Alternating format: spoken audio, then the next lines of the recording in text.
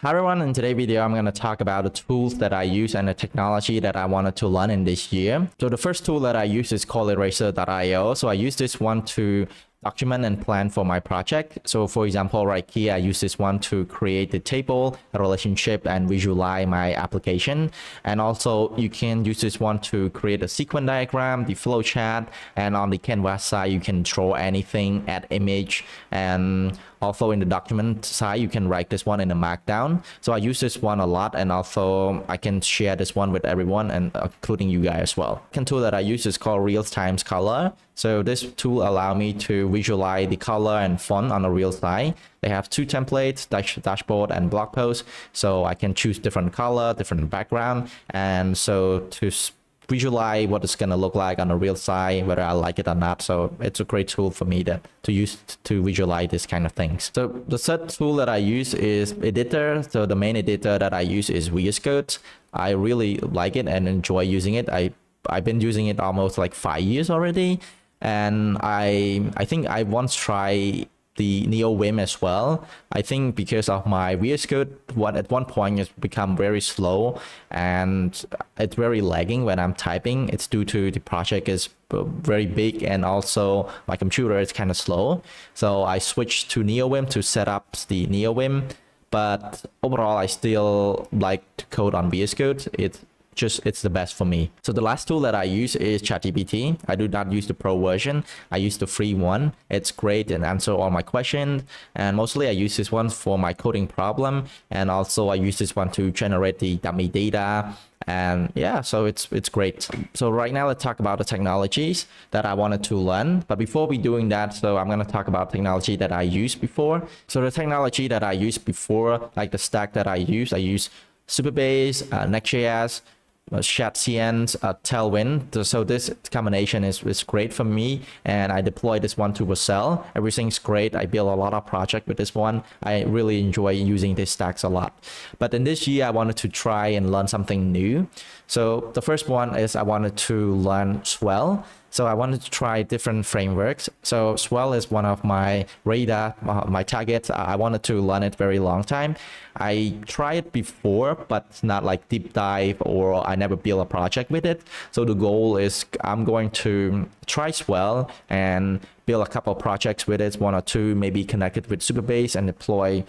Yeah, so let me know in the comments. So is what any project idea with Swell that you wanted to see.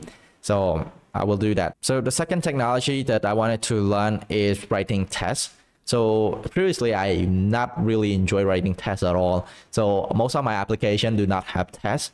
So the test that I wanted to write is the end-to-end test. So there's two technology that we can use this one. So the first one is going to be Playwright, and the second one is going to be Cypress. So I don't know which one is the best. So let me know in the comment if you use these two technology before.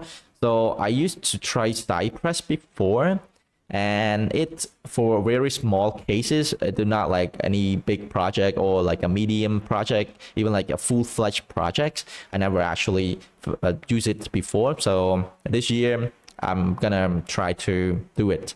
So the third one is going to try HTMX. I see a lot of hypes and a lot of trends, people moving away from frameworks to use the HTMX. But the HTMX alone is just a template, so we need to go with the server side. So for that, I'm thinking about learning Go. So I wanted to complete fresh, and I want to add Go to my resume as well. So I have absolutely no experience with Go.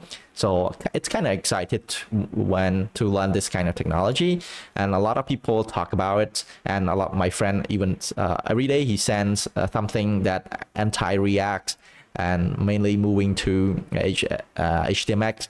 So yeah, so I wanted to give it a try, but maybe not like a die hard into this kind of things, but just try to explore and have fun with it. So the last one that I want to learn is to deploy my Next.js outside Vercel. So Vercel is great for testing ideas, and I even use it for my production as well. It's great, but I wanted to try to learn something else besides Vercel. So for example, I have my stacks Next.js and Supabase. So both will be deployed. One is going to be on Vercel, so one is on Supabase server. So I think both of this technology can be deployed and self-host on our own. So I wanted to learn how to deploy both of this one inside, let's say, a VPS, like because both of this one can be self-host. So we can host it together inside one single VPS and pay for one times only. I don't have to pay for Vercel, and I don't have to pay for Supabase. Different. So yeah, that's the plan.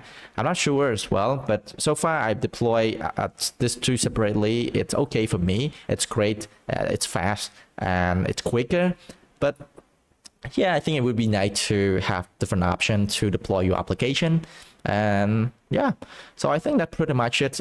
This is all the technologies and tools that I using and that I wanted to learn in this year as well. So let me know in the comment, is there any tools that you use every day, and is there any technology that you are planning to learn in this year?